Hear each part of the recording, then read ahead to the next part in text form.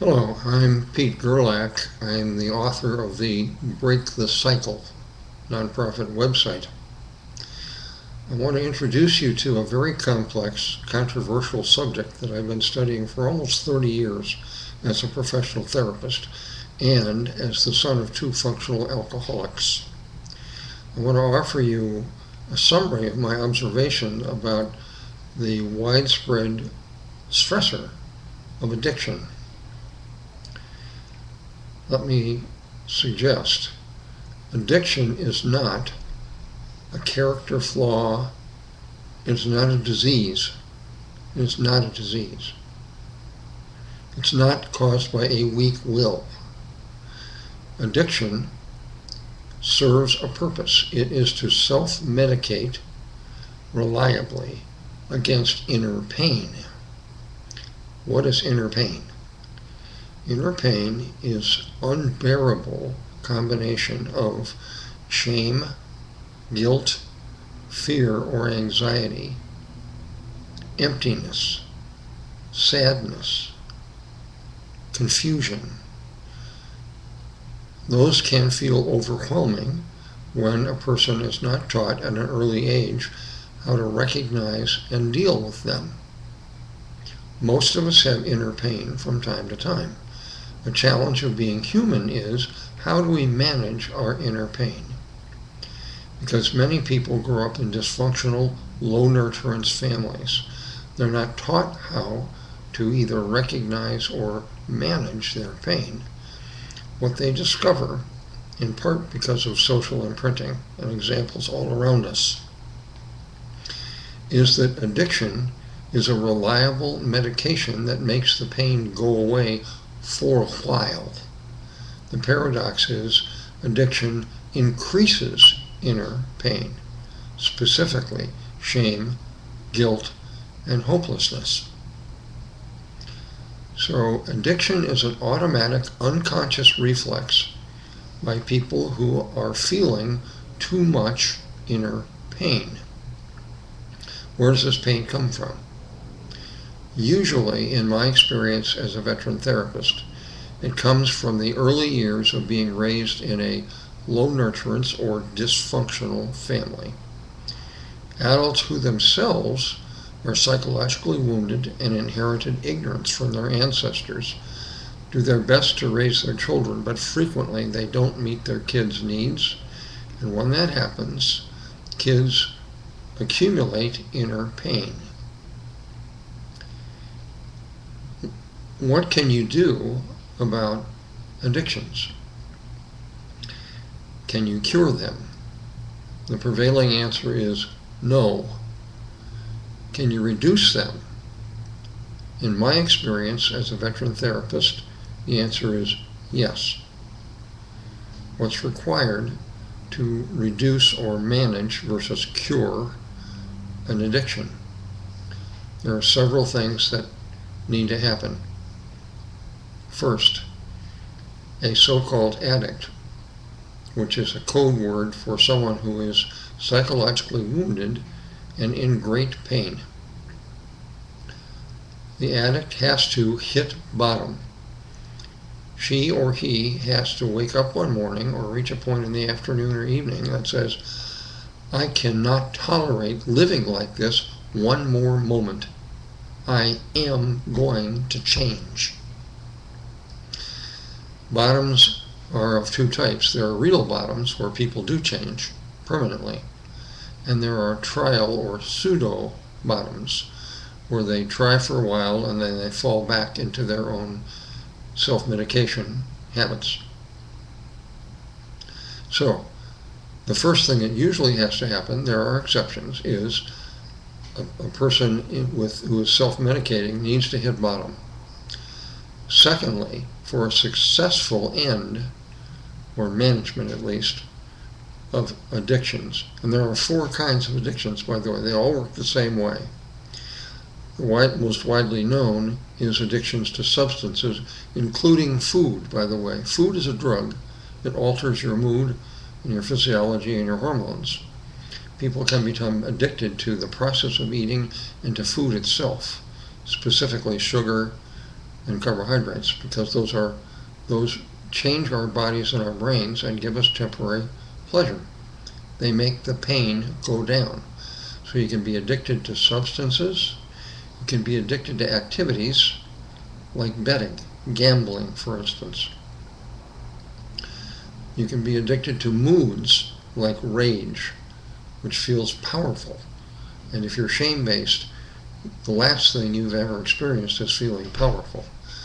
So you can become addicted to moods, substances, activities, including shopping, for instance, or cleaning, or working out.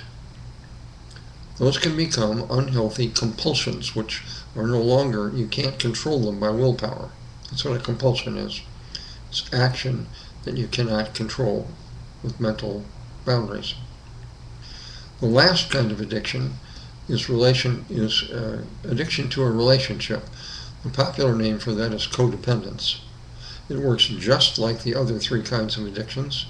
You become so focused compulsively on another person, on their welfare, on their behavior, on their appearance, on how they relate to you, that you lose sight of yourself. Alias, you forget about or minimize or numb out your inner pain. So there are four kinds of addictions. To begin to manage them, you have to hit bottom. The next thing, in my experience, is you need to free your true self to manage your personality. That probably will mean nothing to you unless you've studied lesson 1 in the Break the Cycle website. There are 8 lessons there in sequence. They're self-study lessons. The first lesson is how to recognize if you're ruled by a false self, which most people are, and then how to free your wise, true self. In order to manage an addiction, you must do that. There are exceptions, but it makes the likelihood of, quote, recovery from addiction much higher. So, learn about your false and true selves, about psychological wounds, of which there are 6. The wounds cause your inner pain. Learn about them in lesson 1 and work to free your true self. Then you need to learn about the mechanics of addiction, which is what this brief video is attempting to summarize for you. Then you need to identify, the third step is identify specifically what is your inner pain. That's easy to say, it's hard to do. Inner pain can be a mix of, as I said, excessive shame. I'm a terrible person. I'm unlovable. I'm ugly. I'm stupid. I'm a failure. Inner shame. That starts in our first 6 years of life. Excessive guilt. I do bad things. It feels the same as shame, but it's different. Excessive fear is a widespread, perhaps universal, cause of inner pain. I fear the unknown. I fear failure. I fear intimacy. I fear success. I fear fear. I fear relationships. I fear taking risks. So that's a source of inner pain. Another source of inner pain, which is a little more difficult to recognize, is reality distortion. Another way we manage inner pain is to distort reality, to reduce our discomfort. The primary example is denial. What? Inner pain? I don't have any inner pain. Oh, yes, you do. The signs are unmistakable. So identify specifically your inner pain. Identify what promotes your inner pain. Frequently, that has to do with your childhood. If you do what's called in lesson 1 parts work, you can identify the personality subcells that bring you each one of these sources of pain. And over time, with respect and patience and help and creativity, you can reduce each one of these sources of pain. When you do that, your need to self-medicate goes down. The last thing you need to do, in addition to hitting bottom, freeing yourself, and reducing your inner pain proactively and intentionally. The last thing you need to do is identify if you're living in a low nurturance or pain promoting environment. You need to change your environment and get into one which promotes healthy living and healthy pain management. Frequently, that means you have to reorganize your relations with your dysfunctional family members and or spouse. This is a very complicated process. I'm not going to begin to cover how to do that in this brief video. What I hope you'll come away with in watching me right now is addiction is not a disease. It is not a character flaw. It is an unconscious attempt to medicate inner pain. It is not subject to willpower because the inner pain dominates. Addiction can be reduced once you're aware of what causes inner pain, how to reduce it, how to manage it, and how to seek a more healthy, functional environment after you hit bottom.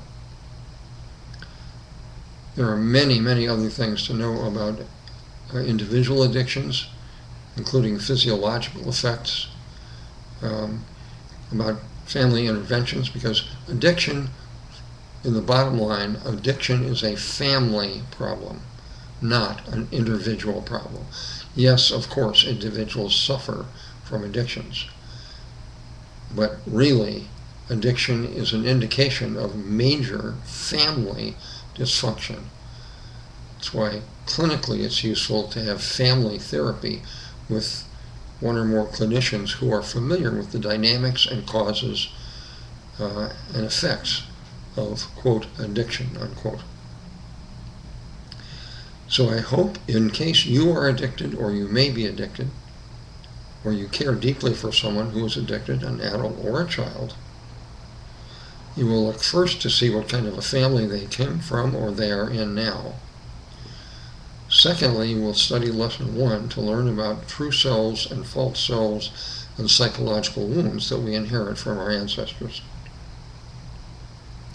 Then I hope you will study the several different articles in Lesson 1 and Lesson 5, which has to do with families, about how to specifically take effective steps to reduce addictions. It can be done. I hope you find this concept mentally stimulating and challenging. I hope you study more about it.